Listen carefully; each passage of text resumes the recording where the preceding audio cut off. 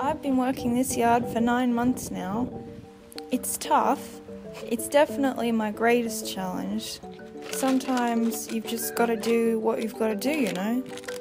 I start every day at 5, or sometimes I sleep till 7 or 8, but today's shift was 8:30.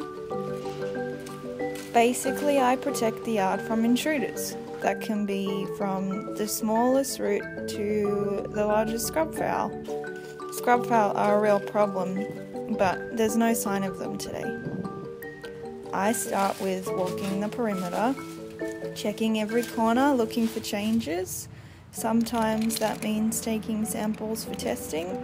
Sometimes it requires some smart thinking and engineering. You got to be versatile. You've got to have a good bag of tricks. Will I ever be done? No, I think there's always something to watch out for. I sleep well each night knowing I've done a good job and I've done my part. My name's Blue Boy Luca and I'm a Schipperke.